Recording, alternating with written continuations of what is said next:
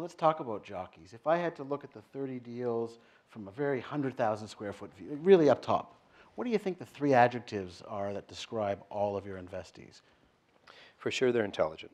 We're going to get there real quick. And that was part of the questioning, was to bounce around like a ping pong in a maze. I would be bouncing. The questions would go from every direction, and I was watching to see how fast they were keeping up with the bouncing ball.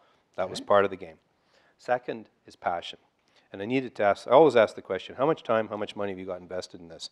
And one of the producers at Dragon's Den said, why do you always ask that? Why? Because it's a critical piece of Skin in the information. game. Yeah. What do they have to lose? Yeah. And again, there was no right answer, no wrong answer. I just needed to know Really? what they had done. If someone asks you for $250,000 and you ask them, how much do you have in, and they say none, not none, I don't have any, but none, I have all my money in someone else's deal, that isn't a killer? Well, I'm not going to like that, for sure. But I need to understand the whole package, which is, was this daddy's idea that you just came to the table with? Did you just dream it up with a couple of buddies in a bar? How much time you got invested in this? And that would tell me how far along the gestation process was for the idea. And then likewise, maybe they have no money. And so none is an okay answer, but if they put sweat equity in for a couple of years. The flip side is if they've been working on this for 10 years, I then have to think, is there going to be a day where they give up or should give up?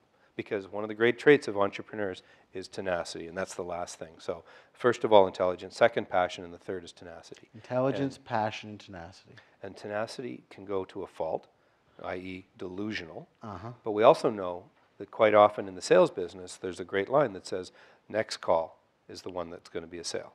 So you've got to have the gumption, the courage to sit in the saddle and still keep phoning.